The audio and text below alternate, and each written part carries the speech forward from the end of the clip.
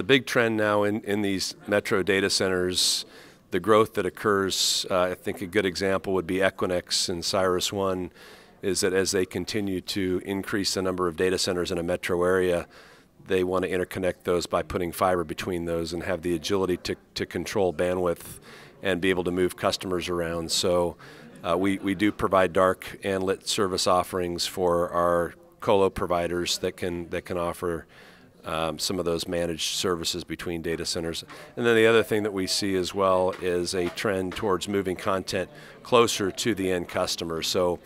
where we've normally had our fiber running to data centers in the large metro areas, we're now moving those to midpoints out closer to the customers in the distribution, and then ultimately to the buildings themselves and to micro data centers, so that content providers like Netflix can now start caching services and offering them directly to the customer.